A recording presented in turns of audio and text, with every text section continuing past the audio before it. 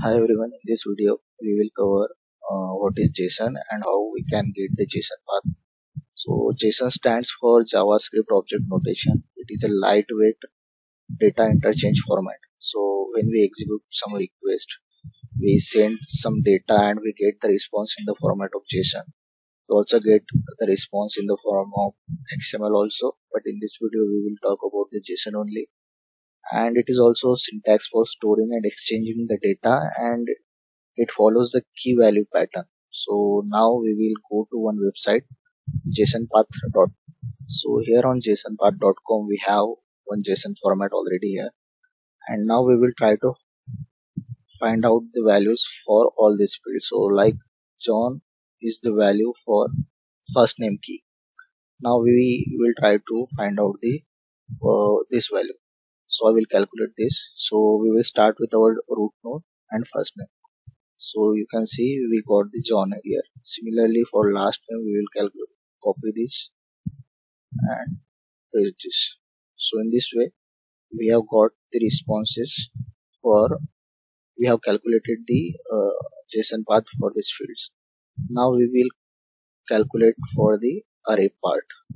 So I will calculate this age, and suppose we want to get the 46 value. So indexing starts from the 0 and 46 is at the second index. So in this way we can calculate this.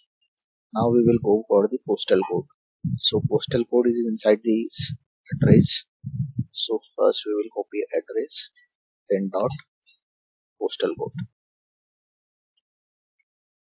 So in this way we can calculate the JSON path.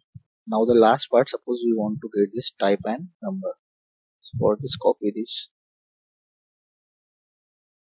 Now we got this in the response. Now we want type.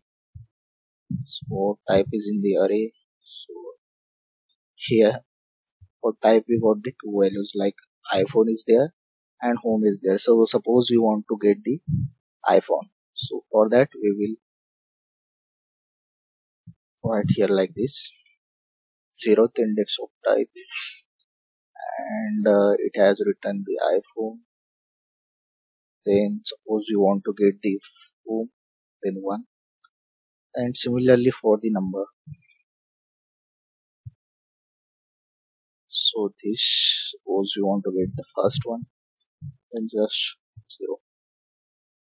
So in this way we can get and easily calculate our JSON path from this website. So whenever we have certain JSON response, just copy that response here, and it will be very easy for us to get the JSON path from this website.